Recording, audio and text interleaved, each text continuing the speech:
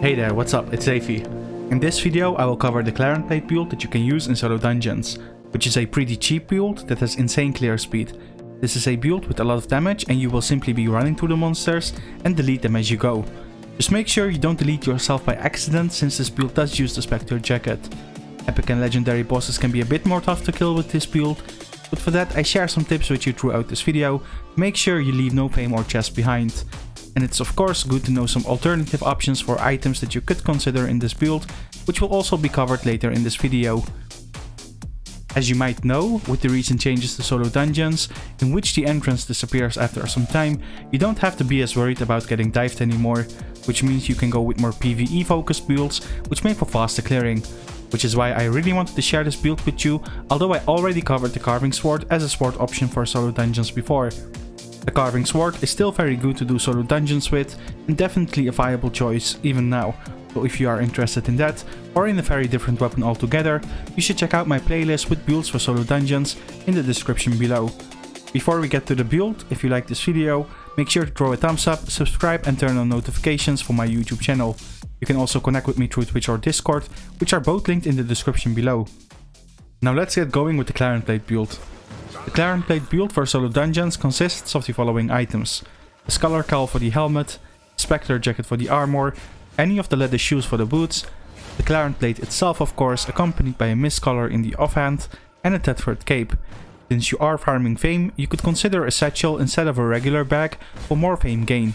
You want to have soups for health regen with this build, and a stack of tier 4 poison potions for the boss fights.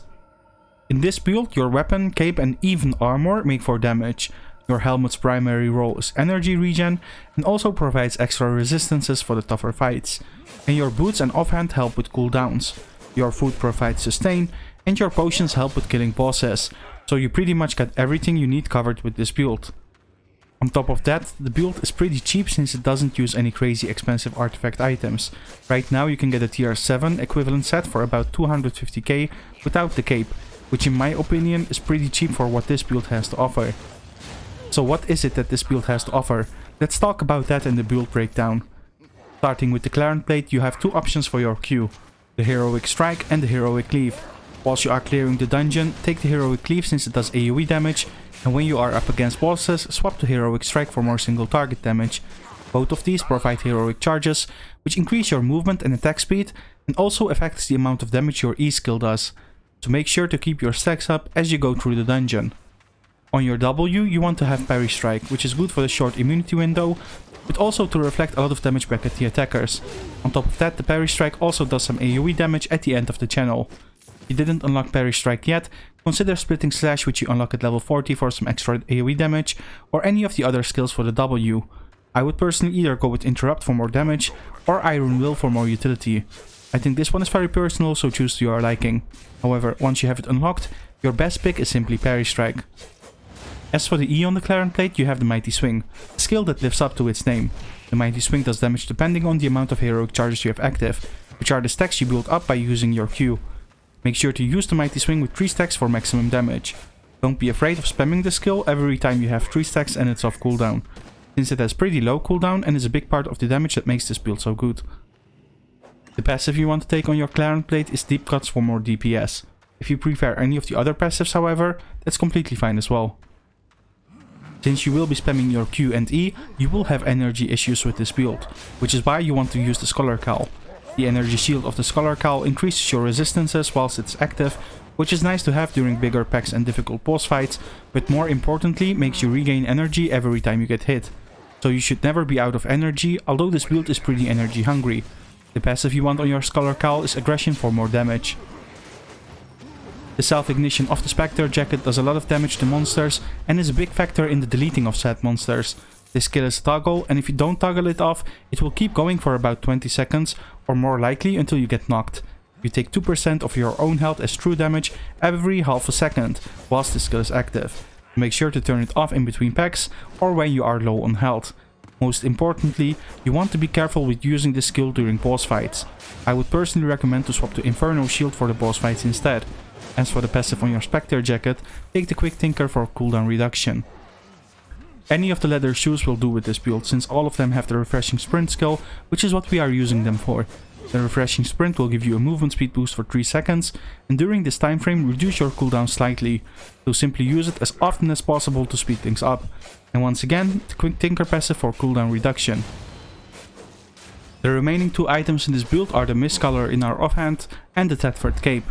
You take the mist color for even more cooldown reduction, so that you can use all your skills even quicker and more often. And you take the Thetford cape for even more damage, since you don't need any of the other cape's abilities with this build. And that is the Clarent Blade build breakdown. Now that we got that covered, let's talk about the struggles of this build. You won't have any problems clearing the monsters, but you might struggle a bit with the stronger bosses such as epic or legendary ones. I will now share some tips with you on how to overcome these struggles. Since self-ignition does damage to yourself, it's not wise to use this ability during tougher fights, which is why I earlier recommended to change the Inferno Shield for these fights instead. Another thing you could do is to change your armor altogether during these fights. You could bring an extra mercenary jacket with you and swap out your Spectre jacket when necessary. The mercenary jacket has the Bloodlust skill, which provides sustain in the form of healing, which the current build doesn't have. 3 other items you could bring for sustain are the Guardian helmet, any of the plate boots for the rejuvenating sprint, and healing potions. No matter what your build is, it's always a good idea to bring a couple healing potions just in case. If you wish to go a bit more expensive, but highly effective, you could also take the cultist rope with you as an extra item. And finally, possible adjustments you can do to this build, make it even cheaper or for alternate playstyles. First of all, you can use a regular cape instead of a Thetford cape if you wish to go more budget. The Thetford cape simply adds a bit more damage to this build, but even without it you got plenty of damage already. If you want to use any of the other capes, that's completely fine as well and fully up to you.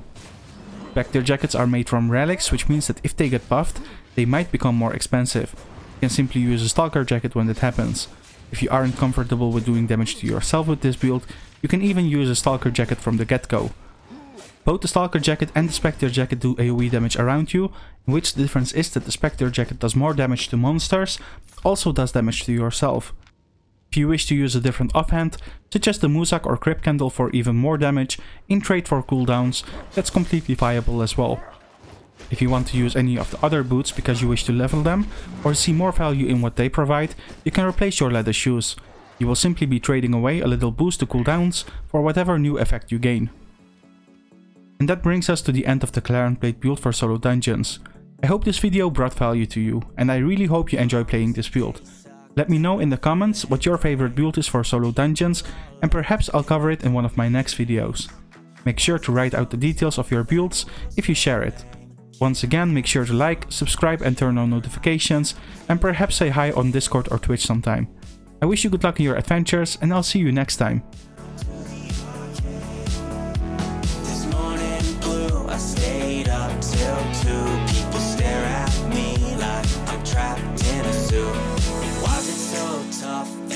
So lame, can I have some cash and a ride down to the arcade?